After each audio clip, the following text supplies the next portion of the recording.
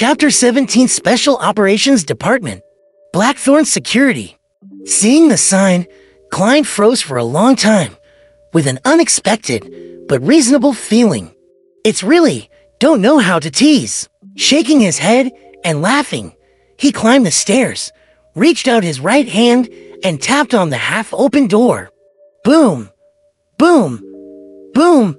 Theslo and rhythmic knock reverberated, but the house did not respond at all, only the rattling of the movement faintly out. Boom! Boom! Boom! Klein repeated it again, and the result was the same. He knocked instead of pushing, making the gap wider. His eyes then looked in and saw a group of classical sofas, soft chairs, and raw wood coffee tables, and saw a table directly opposite, and behind the table, head bowed, brown-haired girl bit by bit. Although the security company brand is just a disguise, it is too unprofessional, isn't it? How long has it been since business came through?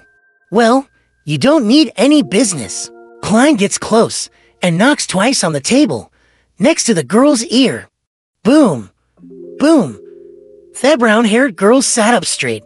Her hands jerked up the open newspaper in front of her, covering her face. The plain dealer of Tingen. Good name? Klein looked up at her side of the newspaper. The steam train fly to the city of Constantin opens today. Really? When can we go straight to Dicey Bay? I don't want to go by boat again. It's too bad. Too bad. Why? Who are you? The brown-haired girl pretends to read and comment, and as she does so, she lowers her newspaper, reveals her smooth forehead and light brown eyes, and looks at Klein, first ingratiating and then stunned. Hello, I'm Klein Moretti at the invitation of Mr. Dunn Smith. Klein took off her top hat, placed it on her chest, and bowed slightly. Brown-haired girl in her early 20s, wearing a light green style light skirt. Cuffs, neckline, chest, and other places have beautiful lace, set off her face more beautiful.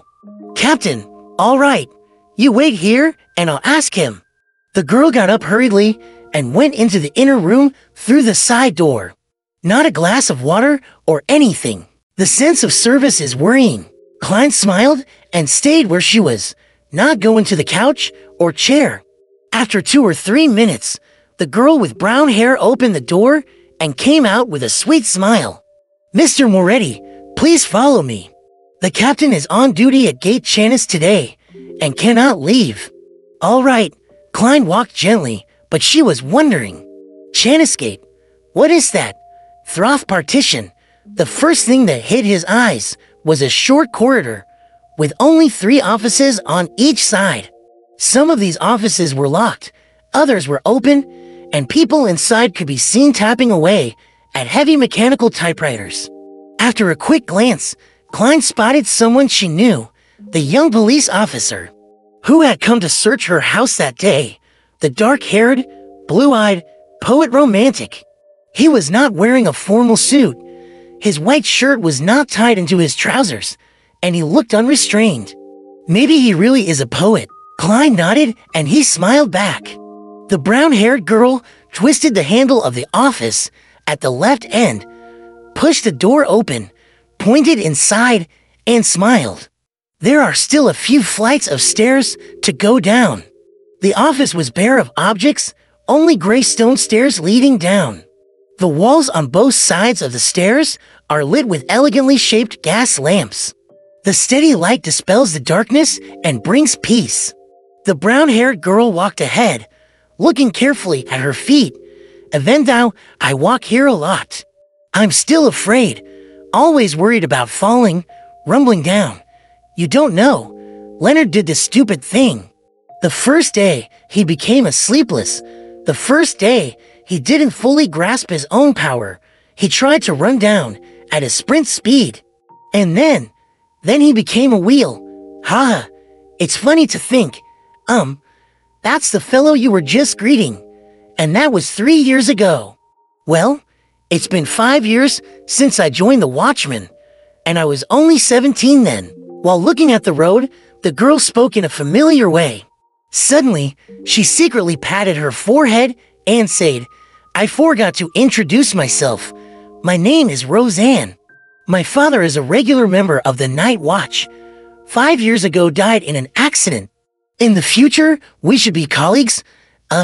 Should use the word colleagues. We're not teammates. We're not extraordinary. I hope to have the honor, but ultimately it's up to Mr. Smith to say." As Klein looked around the enclosure, she felt the two men begin to enter the ground. The stone walls permeate with cold moisture, dissipating the summer heat. Rest assured, to have you come here directly means that the captain has agreed. I have always been a little afraid of the captain, although he is very kind and caring, giving me the feeling of a father, but for some reason, just afraid. Roseanne speaks like she has a candy bar in her voice. Klein responded humorously, "Isn't it normal to be afraid of your father?" That makes sense. At the corner, Roseanne reached down to help the wall. As they spoke, they walked down the winding stairs to a flat stone. It's a long hallway, and the walls on both sides are also inlaid with metal grates enclosing gas lamps, which shine down and drag out the shadows of Klein and Roseanne. Klein was keenly aware of the sacred emblem of darkness on the wall at regular intervals, a symbol of the goddess of night, deep black, glittering, surrounded by exactly half the crimson moon. The emblem seemed nothing special, but as Klein walked among them, she calmed down, and Roseanne closed her mouth and stopped chatting as before. Before long, a crossroads appeared ahead, and the girl with brown hair briefly introduced. On left leads to the Church of St. Selena, on the right to the arms, materials and documents store, and straight ahead to the Gate of Chains. St. Selena's Church is Zotland Street just behind Red Moon Street. Klein was stunned. The Church of St. Selena of Red Moon Street is the headquarters of the Church of the Goddess of the Night in Tingen City, a sacred place for local devout believers, and the Church of the God of Steam and Machinery in the suburbs. The Church of the Number of Saints, also located in the northern district of Tingen, the Church of the Storm Bishop, the river and the sea together to support the religious community of Tingen City and its affiliated towns and villages. Conscious that she was not in a position to ask questions, Klein just listened without making a sound. Through the intersection, straight forward, less than a minute, a black iron door engraved with 7 sacred badges appeared in front of the two people. It stands there, visually heavy, cold, and looking down, like a giant guarding the dark. "Chaniscate," Roseanne said, pointing to the next room. "The captain's in there. Go in yourself." "Yes, please," Klein politely replied. The room Roseanne was pointing to was just in front of the chains gate. The window was open and the light shone. Klein took a breath and bowed her fingers. Boom, boom, boom. "Come on, done." Smith's deep, warm voice came out. Klein gently pushed open the open door and saw only a table and 4 chairs inside, with Dunn's high hairline. Smith, wearing the same black trench coat he wore last night, read the newspaper leisurely, and had a gold watch chain near the button on his chest. "Sit down. Think it over. Sure you want to join us?" Dunn asked with a smile, putting down his newspaper. Klein took off her hat, saluted, sat down at the table, and nodded slowly. "Yes, I'm sure." "Then you look at this contract. Haha, now people like to call it a contract." Dunn pulled open his desk drawer and pulled out the contract in duplicate. There were not many of them, mostly those that Dunn Smith had mentioned before, and the emphasis was on the secrecy clause, in which violators would no longer go through the courts of the kingdom, but would be tried directly by the tribunal of the Church of the Night Goddess, just as soldiers and officers were court-martialed. 5-year contract, £2 10 sous per week, 10 sous for confidentiality and risk allowance. Klein read them all and replied, "No problem with me." "Then sign it." Dunn pointed to the dark red pen and ink channel on the table. Klein tried the pen on scrap paper, then took a covert breath and signed both contracts in their respective places. Klein. Moretti. He didn't have a stamp yet, so he had to apply his fingerprints.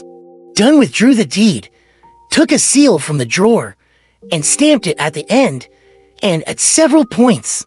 Having done all this, he stood up, handed back the contract with one hand, and reached out to Klein with the other. Welcome.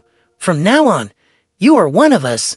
Mind you, the contract is confidential.